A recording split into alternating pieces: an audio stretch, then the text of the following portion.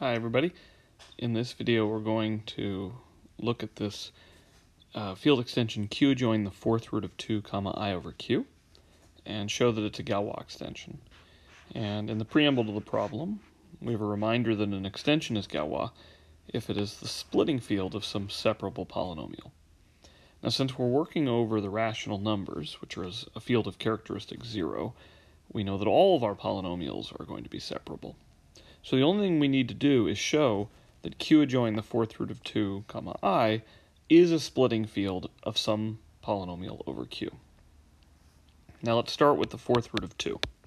We know that the fourth root of 2 is a root of x to the fourth minus 2, which is some polynomial with rational coefficients. What are the other roots of this polynomial? So the roots of x to the fourth minus 2, well, of course we have the fourth root of 2. We also have the minus of it, right? Raised to the fourth power. It's not going to change the sign. But a fourth root of 1 is I. And so if I multiply the fourth root of 2 by I, and then I raise that to the fourth power, well, that I to the fourth just becomes 1. It's like it wasn't there.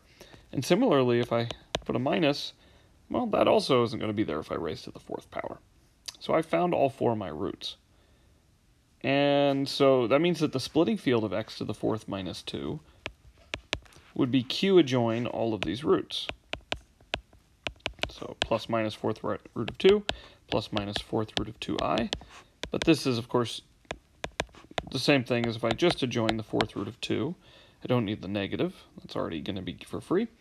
And also I. Right, once I have fourth root of 2 and I get their product, as well as their negative. So in fact, this field is the splitting field over q.